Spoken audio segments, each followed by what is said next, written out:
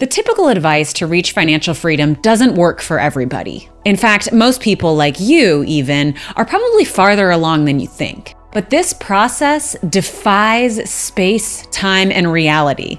I promise. But I'll get to that. In this video, I'm going to show you the 7 levels of financial freedom, where time doesn't always equal progress or isn't a good measure of progress at least, and where money comes from places you wouldn't even expect. I call this Fortuna's method, and you'll see why. So let's jump right into step 1. This is the vision step, and there's 3 parts to building your vision. This step, we're going to uncover and assess your finances. Now, I want you to pretend you're like an elite level detective, and everything you discover about your account statements, about the way you spend money, about your debt, about interest rates, all of it is just fascinating data that's pulling together a story of how you and money have built your relationship together. The biggest tip I have for this part of the stage is that I don't want you to judge yourself here. It's so easy for us to look back and think, oh my gosh, I've been terrible with money. How can I reach financial freedom? It feels so far away, right?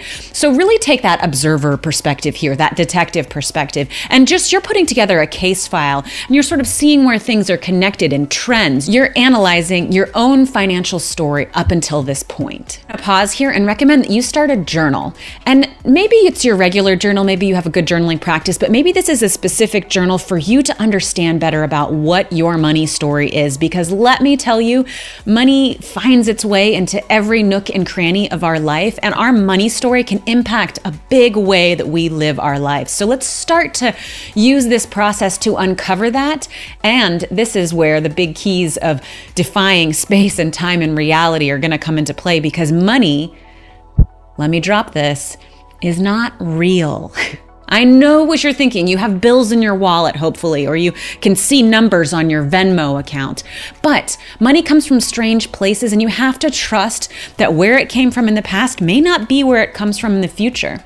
Okay, I'll pause there. Now, when you assess your finances, I want you to start to think about, and maybe you can journal about this, which of my expenses do I need for bare minimum survival, right? And then which are like extra, which are kind of on the top, which help my life get more convenience? And am I actually enjoying that convenience? These are great journaling prompts for this first stage, your vision stage. I also want you to think about which pieces of your spending bring you the most joy. And then the next time you spend money in that way, feel that joy. This data that you're pulling out with your journaling prompts is often more valuable than like how much you spent with DoorDash last month. So really pay it as much respect as putting everything together into a spreadsheet, which brings me to the second part of stage 1 is you are going to want to pull this into a budget or some sort of tracking system.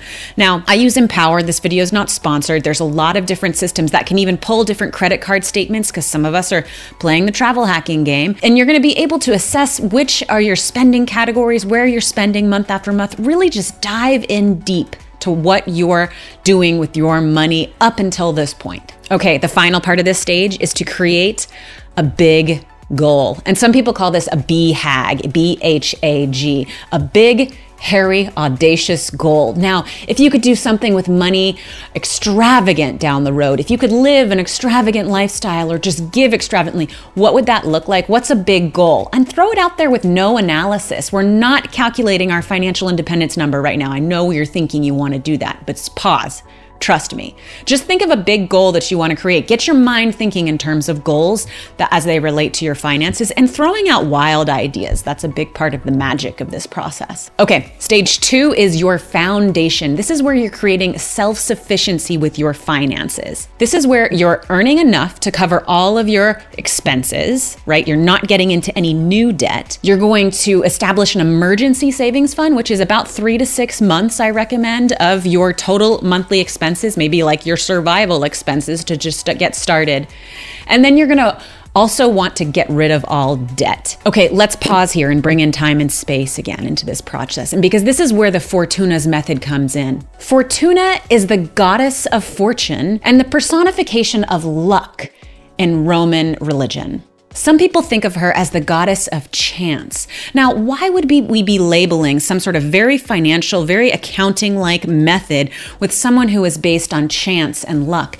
It's because so much of our financial journey is based on chance and luck. And by you starting to acknowledge these little points of magic along the way, like, wow, I thought about this big debt that I had and what it would be like to be free of that debt. And then suddenly something came into my life that allowed me to help me pay that down a lot quicker.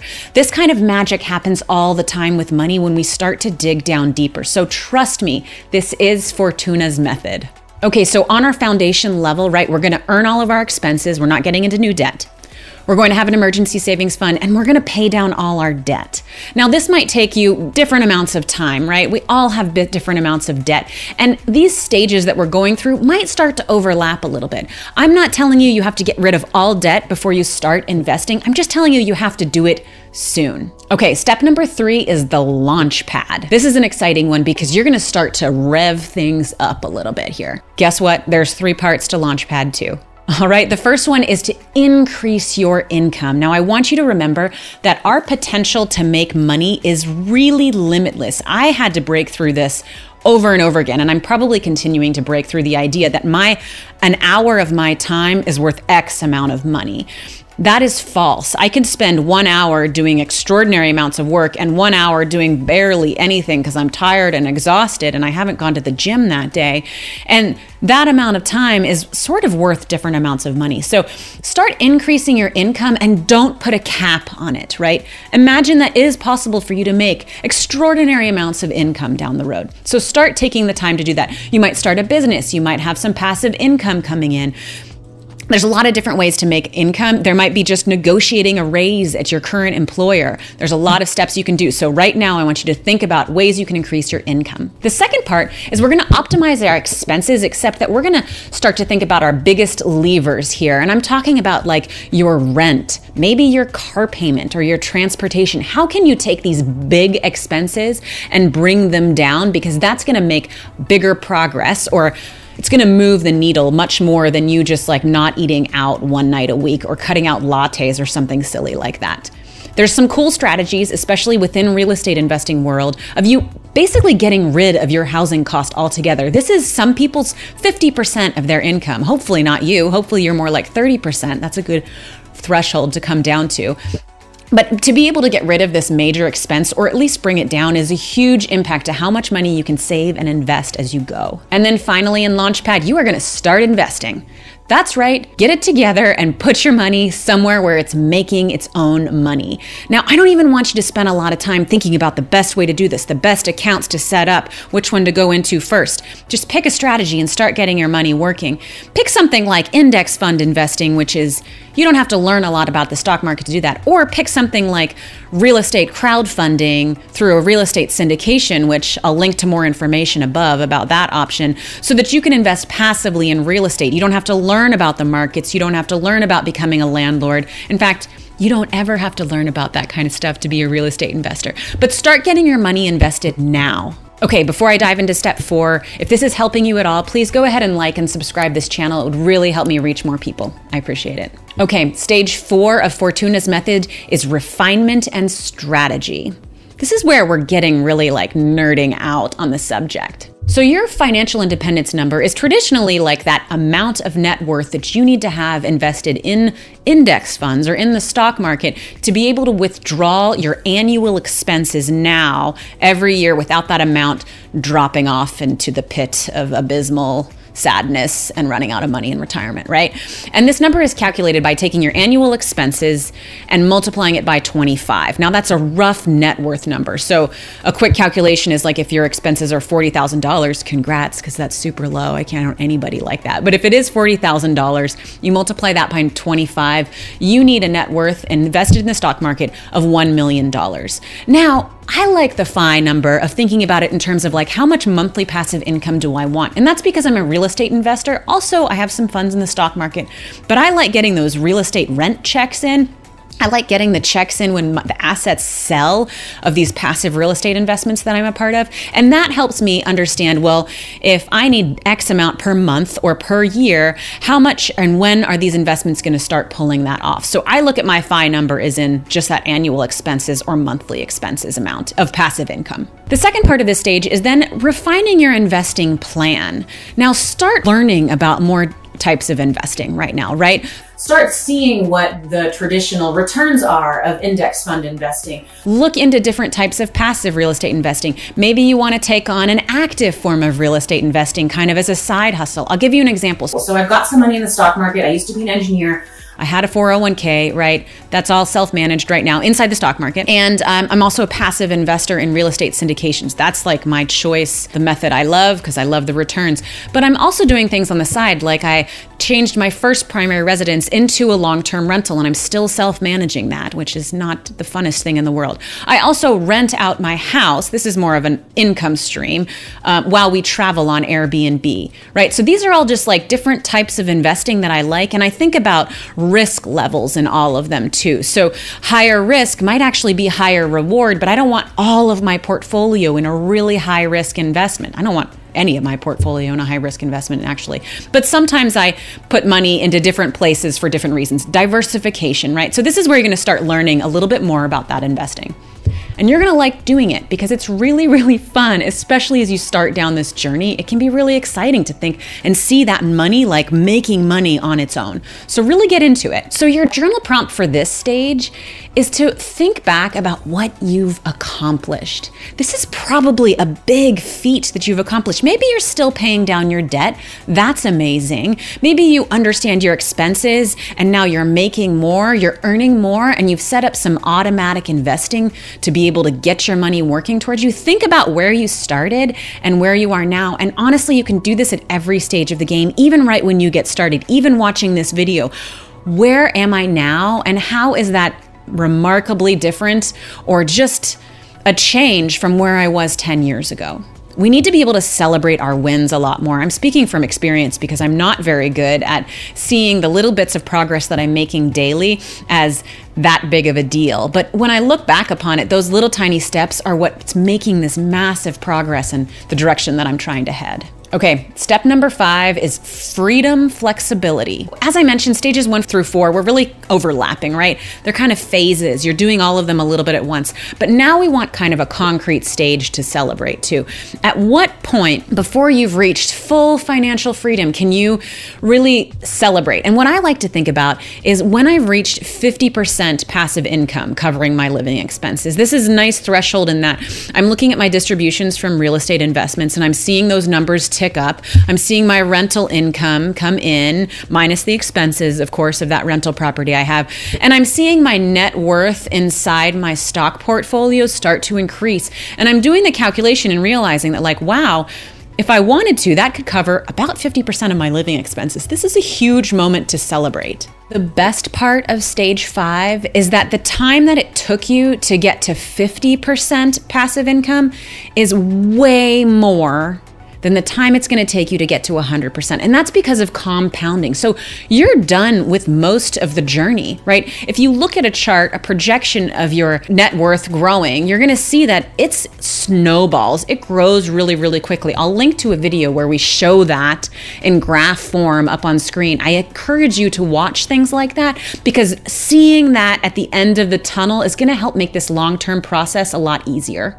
One thing that you may consider as you do this evaluation and freedom flexibility stage is that you can start to journal about like, what would I do if I had full flexibility? What is my ideal life? Hopefully you've been thinking about these things along the way. What kinds of things bring me the most joy in my life? And quite honestly, like, how can I start doing those now? You might find that your trajectory of growth is quick enough, in fact, that you can even take off the gas a little bit. You can lower your investment amount, or maybe you can go part-time, do something that you wanted to do, thinking you would have to do it in retirement, but start doing that now.